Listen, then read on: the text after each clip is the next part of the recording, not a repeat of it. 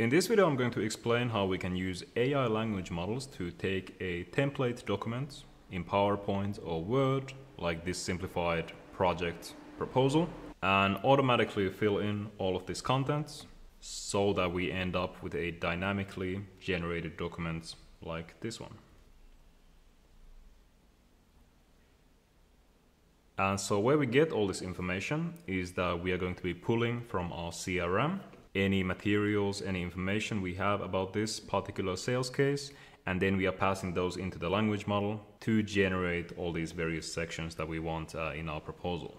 Additionally, we are going to be pulling from another database where we have our past reference cases as well as some testimonials. And again, there the language model is going to help us make an intelligent search against that database so that we can retrieve the testimonials and the cases that are the most relevant to this proposal that we are now creating. So to show you in more detail what that looks like, this proposal is created for Efficient Operations, a fictional company, for a project about automating report and document creation using AI.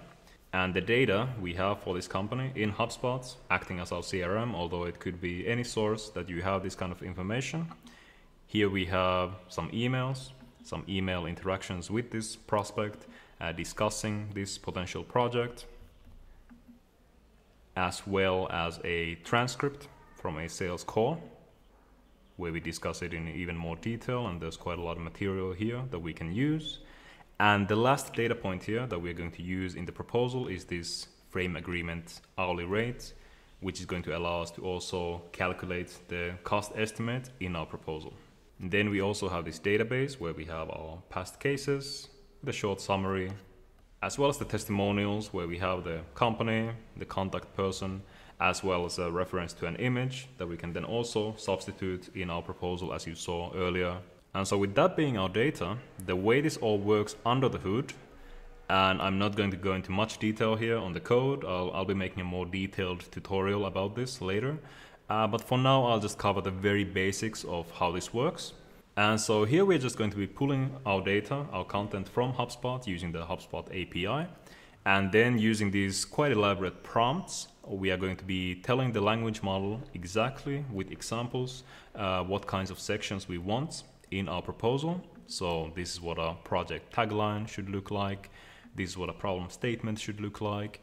And then we pass in the efficient operations context so that the language model can generate these same sections for that particular company and that particular project, so that we end up with these sections here. And then we have a second prompt for extracting the project steps. So this is the timeline we have in the proposal for the project. Again, a decent amount of instructions and examples of how they should look like.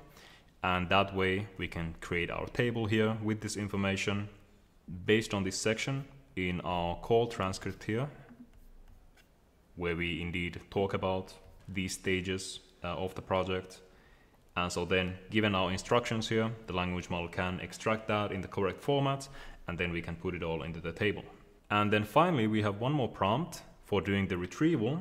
And this is where we ask the language model to give us a couple of search keywords that describe this project, something along these lines. And then these keywords we can use for running the search against our database where we have our testimonials and cases. And again, this is what allows us to get the testimonials and get the reference cases that are the most relevant to this efficient operations context. So in a nutshell, that's how we are using language models to drive this whole process. And then finally, we just have this JavaScript component in our program as well. And again, I won't go into much detail here other than to say that we are using this library called Docxtemplater, which allows us to do exactly this kind of stuff, defining and replacing these placeholder values in our documents as we have done here in our template. So these curly braces all define these dynamic variables that we can replace using this library. As stated, it works with PowerPoint, Word, Excel. You can also have Excel charts in PowerPoints. As you saw, you can create tables with a dynamic number of rows. You can substitute images, do styling with HTML links. So a lot of stuff you can do with this library. And so that's why after we do the language model extraction here in these files, then this JavaScript component is where we do the actual document manipulation, putting in those extracted values into our template and rendering that as a new document. So that's basically how this all works from a technical point of view. Now, before I finish up this video, there's one more thing I want to briefly touch on, which is the fact that, of course, these language models aren't perfectly reliable. And even more importantly, our data is typically not perfectly reliable. So if we are going to do something like this, it's not guaranteed, for example, that we'll always have things like the hourly rates available somewhere for automatically creating these proposals. Which is fine. We can still fill in all the other parts of the document with the data that we do have available. It just means that we'll probably in most cases want some kind of a human in the loop, final review, adding in missing data to finalize the document. But to make that more efficient, it's a good idea to give the user some indication on what data exactly is missing, on which pages, etc. And there's a variety of ways to do this, depending on what kind of interface you have for this document creation, whether it's a Slack integration or some kind of a dedicated web app. But another simple way to do this, as we've done here, is to simply add this kind of a validation slide at the start of our document, which we can then later remove, where as part of generating the document, we are also using the language model to do some reasoning about how successful it is, evaluating if some of the required information is missing or partially missing, and adding those notes here to then help the user do the final review. Now, of course, here in this first idealized example, we didn't have such issues. It was all perfect. So to demonstrate this, we are going to jump back into our other prospect in Hubspot, which is this Nexus Retail, for which we have a similar setup, just a different subject matter. Here it's a retail company with who we are talking about a data platform and analytics project, 2 emails, 1 call transcript. But notably, here we are missing the frame agreement hourly rates for this prospect. So now what we are going to do is we are going to rerun this process for that company. So we are changing this company name here to Nexus Retail to use that data instead. And now rerunning it.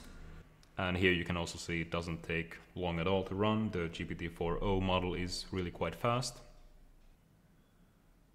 And now, if we open this newly created Nexus Retail presentation, we can now see that we do indeed have these validation notes here on our first slide, stating that hourly rates not found in the context, adjust on slide 5.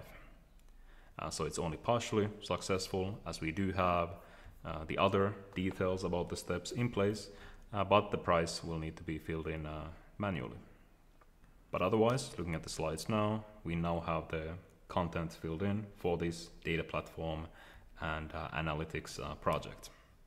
And you can also see that the reference projects that have been retrieved are now more relevant to this retail customer. So we are talking about a retail case we've done, consumer goods, e-commerce. And here, of course, we can do any other additional adjusting as well to make the formatting a little nicer in places. Also here, we now have these 2 testimonials that are a bit more relevant. We have some marketing and inventory management that's been retrieved from our testimonials. And here maybe we'll want to shorten this a little bit, make this a bit more even. And with that, I'm gonna wrap up the video here.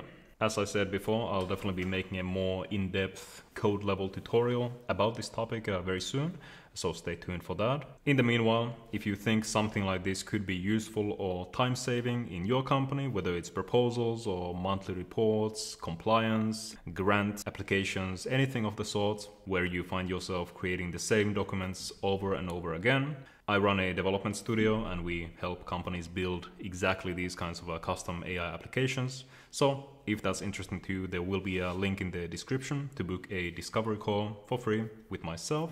And with that, thank you for watching. I hope it was informative and I'll see you on the next one.